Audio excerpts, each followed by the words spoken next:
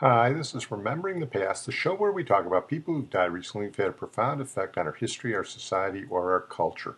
Tonight we're going to start out with a memorable baseball player, Frank Lary, who died recently at the age of 87. Frank Lary was the Yankee Killer. He pitched most of his career for the Detroit Tigers, and he may have been the best pitcher in the American League in the late 1950s. Here's the Detroit Free Press on Frank Lary. Lary was the sixth of seven sons of a farmer and fiddlemaker and grew up in a two-bedroom house in Norfolk, Alabama, just a few miles from Tuscaloosa, where he would later help lead the Alabama Crimson Tide to the College World Series his sophomore year. Signed by the Tigers in 1950, Lary toiled in the minors and served in the Army before joining Detroit in 1954. From 1955 to 1961, the two-time All-Star and 61 Gold Glove winner led the American League in wins, complete games, innings pitched, games started, and batters faced. Armed with a nasty slider, a curve, sinker, and fastball, the stocky right-hander first earned the nickname the Yankee Killer during a stretch from 1957 to 1959, in which he posted a 13-1 record against the Bronx Bombers. In 1958, he beat New York 7 times, something no pitcher had done since 1916. Over the course of his career, Lary compiled a record of 28-13 against the Yankees. Tiger great Al Kaline said he really was a different pitcher against the Yankees. Frank had a strong slider, and Mickey Mantle always had a tough time against him. Lary's greatest year was in 1961 when he posted a 23-9 record and a 3.24 ERA while finishing third in the Cy Young voting behind the Yankees' Whitey Ford and the Braves' Warren Spahn. Lary, who served up Roger Maris's homers number 31, 52, and 57 that season, as the Yankee slugger surpassed Babe Ruth's single-season home run record with 61, also provided heroics of his own in the Bronx. In the game at Yankee Stadium on May 12th, when I went into the stands to protect my dad from a fan, Frank won it with a home run in the top of the ninth inning, said Rocky Colavito. He really was the Yankee Killer. They hated each other. That was a hell of a lineup he faced over those years, and the Yankees wanted to beat him so bad. The following season, when Sports Illustrated's annual baseball issue hit the newsstands, it was Lary on the cover, not Maris. Sadly, Lary became one of the first victims of the infamous Sports Illustrated jinx. In the Tigers' home opener against New York, in 30-degree weather with rain and snow, Lary pulled a muscle in his leg while running out a triple in the bottom of the seventh inning that drove home the tying run. He was never the same pitcher. After altering his arm motion to compensate for his ailing leg, Lary experienced a series of arm problems that eventually led to the end of his career 3 years later. Lary, who often played guitar singing country songs, may have been channeling some century-old Civil War sentiments when he quipped to a Detroit writer, "Me being a Southern boy, I never thought Yankees was too smart." His teammate Paul Foytek said he was such a good man and had a wonderful sense of humor. I remember once in a pregame meeting, we were talking about a certain hitter that we didn't want to beat us. Someone said, "We should just walk him." Frank said, "Hell, why don't we just hit him?" Yeah, that was Frank Lary. He was quite a character. Every once in a while, he'd just take the team bus for a joyride. They don't make them like Frank Lary anymore in baseball. Well, we're going to move on to our feature. To introduce that feature, let's play a little What's My Line? Dorothy Jacqueline. Are you in the motion picture business? No, honey, I'm not. That's 1 down and 9 to go, Mr. Sir. Have you ever appeared as a star of a nightclub or hotel room entertainment? Yes, sugar, I sure have. Miss Franklin. Are you a singer? Yes, ma'am. Have you appeared on television? Oh, yes, sugar. Were you part of an act at one time? What do y'all mean by that, sweetie? Did you record and work in cafes with someone else? Yes. I tell you, it's the voice, really. That's Keely Smith. Keely Smith is right. She didn't disguise the voice that much. But I thought Keely did a good job, though. You had him spinning there for a piece. Well, I just can't talk any other way but this. I think very nice of you to come and visit us. I enjoyed it, thank you. And you sing up a storm. Sing up a storm is absolutely right. And thank you for being nice enough to give us a warm and sunny few moments. Well, our feature tonight is Keely Smith, who died recently at the age of 89, and she could sing up a storm, whether it was with her husband, Louis Prima, or on her own. She was a nice girl from Norfolk, Virginia, with a great voice. When she was 18, she met Louis Prima in Atlantic City. They got married at 21, and their act became the toast of Las Vegas in the 1950s. They were Sonny and Cher before Sonny and Cher, except both of them were way more talented. Louis was the wild man, always jumping around, and Keely would just stand there with a deadpan look, and then she'd interrupt him with that beautiful voice. They had a huge hit with that Old Black Magic, probably as good a version as there is. Old Black Magic has me in a spell. Oh, black magic that you weave so well. My fingers up and down my spine. Sing rich rap when your heart beats fine. There's no single that I feel inside. Midnight Down and down I go. Oh, round and around I go. Like a leaf caught in the tide. I should stay away, but what can I do? I hear your name and I'm afraid. They also did the classic version of I Ain't Got No Body with Louis really hammering it up for that one. I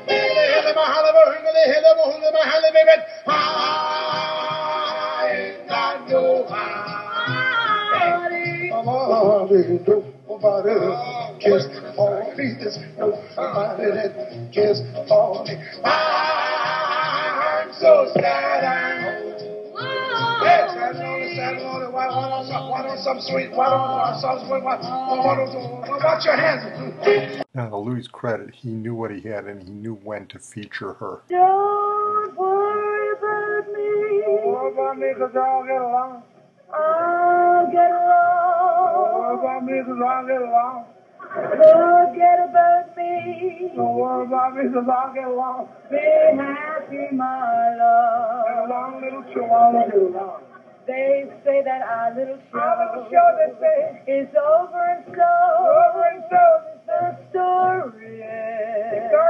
And they were also big on Ed Sullivan. Ed loved him. My favorite was the time that Louis was dancing and hopping around the stage. Keely was just watching him like she always would, and all of a sudden he called on her, and she started hopping around the stage even wilder than him. Part of their act, by the way, was the great saxophonist Sam Butera and their backup band, The Witnesses. Louis Prima, Sam Butera and The Witnesses, and Keely Smith. Was those easy about the foot to the Sullivan, me up to the boat and up the lazy river, the old river run. Up the lazy river, run straight to the lazy river, next time, and then we'll stay on high low, and up the lazy river, play the old Robin song, praise the right one, we can walk along, with the blue skies above, everyone in Robin's river, lazy river, up the lazy river. When they were together, Louis Prima took most of the attention, but everybody realized that Keely Smith was a singer, and one of the ones who appreciated the most was Frank Sinatra, who had them on his show in the late 1950s and featured Keely in a solo. What's the matter? Don't you like working with my wife? I love working with Keely. She's loaded with talent. Good. Then from now on, no more of that solo flying job. Okay. In fact, why don't the three of us do a number? It's all right with me. How about you, Keely? Who needs them? What are you and me? What are we going to do? We? You and me. Oh, please. I work alone. Don't interrupt the Keely Smith show. When day is done and shadows fall, I dream of you. When day is done, I think of all the joys we knew. Louis liked to play around, and that sort of wrecked their marriage in the early 60s, and they broke up. And for a while, Keely was on her own, and she wasn't used to it. She'd never been on her own before. Here she talks about it. The best person that I ever worked with that could just completely relax you, because I was never used to talking. And for me to do a skit on television was a little difficult. Give me a song, let me stand up and sing, and I'm okay. But Dinah Shore, when Louis and I divorced, Dinah Shore was the first one that got me to come out of the house, because I was petrified to come out by myself. And she had me do her show, and she was so wonderful that I completely relaxed on it, even though for the first time I was by myself. I didn't have Louis. It didn't take long for Keely to get used to it and become one of the great singers of our generation on her own. Swing, swing, swing, swing. Everybody start to swing. Da-da-da. Whoa, whoa, whoa. Now you're singing with the swing. Swing, swing, swing, swing.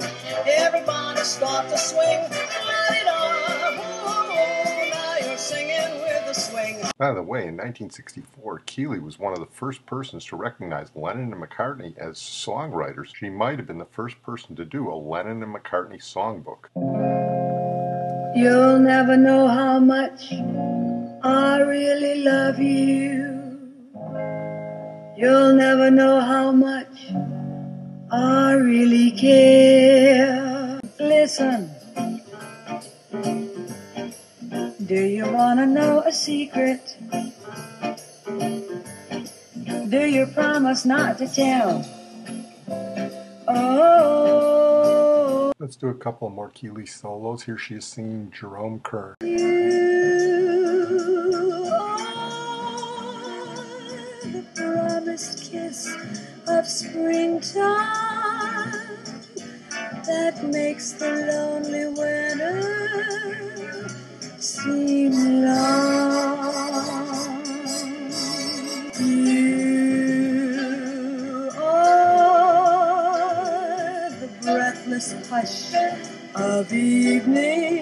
for good measure, Keely doing a little Gershwin. The way you wear your hat, the way you sip your tea, the memory of all that. No, no, they can't take that away from me. As I said, a singer's singer. She had a good career even after Louis died. Her boyfriends included A.J. Foyt and Clint Eastwood for a while. And for nearly 6 decades, there was no better lounge singer than Keely Smith. Well, we're going to close tonight with Martin Ransohoff, who died recently at the age of 90. He was a producer in television and in movies. Most of the obits talked about his, quote, lowbrow comedies like Green Acres and Beverly Hillbillies, but there were a lot of people responsible for those. His biggest impact was in films, and I want to mention 2 films especially. The first is the underrated movie you don't see much anymore, the 1965 The Cincinnati Kid, featuring the greatest poker scene in movie history. You got Steve McQueen, who might have been the biggest box office draw in the world at the time, facing off against Edward G. Robinson, who was older and was probably the best actor never to win an Academy Award. That's a travesty. And look at the side players in that scene. You've got Joan Blondell doing the dealing. You've got Carl Malden. You've got Anne Margaret at her sexiest. In fact, Tuesday Weld was in this movie, and it's one of the only movies you can say that Tuesday Weld wasn't the sexiest woman in the movie. And you've got Rip Torn. It's a wonderful movie and a wonderful scene. Steve McQueen has aces and tens showing and an ace in the hole. And Edward G. Robinson has 8, 9, 10 queen of diamonds. And in the hole, no one knows what his card is. But when he turns it over, it turns out to be the Jack of Diamonds. Here's that scene. Call you 1,000 and raise what I've got in front of me. 3,500. That ace must have helped you, kid. Call you 3,500 and I'll raise you 5,000. My God, he's got the Jack. Couldn't have the Jack. He didn't have queens. He's got the Jack of Diamonds. No. He's trying to buy it. Nancy's bluffing him. Sure he is. He hasn't got the Jack. The kid's got him. Yeah. The kid's got him. The kid's got him. You're right. The kid's got him. I got him. I got the man. 5,000 to you, kid. I'll take your marker, kid. I can get the money. I know you can. Give us it. That's 5,000 you owe me, kid. You still playing, kid? No, I'm through. You raised some tens on a lousy 3 flush. Gets down to what it's all about, doesn't it? Making the wrong move at the right time. Is that what it's all about?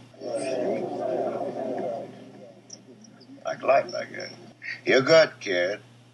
But as long as I'm around, you're second best. You might as well learn to live with it. Yeah, you don't get much better than that. Kid goes off, and he loses at pitching quarters against a shoeshine boy amidst the strain of a Ray Charles blues song. It's another movie recommendation from Remembering the Past.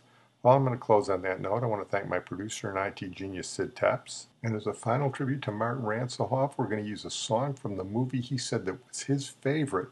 We've talked about this movie before because James Garner also said it was his favorite, and we talked about it in the James Garner podcast. It's the 1964 Paddy Chayefsky drama, The Americanization of Emily. There's a wonderful song in the movie about Emily, the character played by Julie Andrews. Music by Johnny Mandel, lyrics by Johnny Mercer, and you can't get any better than that. There are a lot of good versions of this song, but let's go with the version by the guy who wanted a spot on the Keely Smith show, Old Blue Eyes, along with a beautiful arrangement by Nelson Riddle, and you can't get any better than that either. Emily, Emily, Emily has the murmuring sound of May. All silver bells, coral shells, carousel, and the laughter of children at play.